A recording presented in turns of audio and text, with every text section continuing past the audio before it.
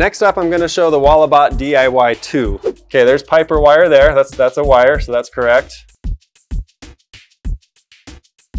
And pipe or wire there as well. Kind of follow it down.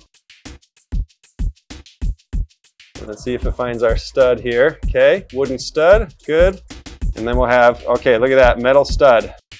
Metal stud right there. So it identifies metal versus wood, so that's good.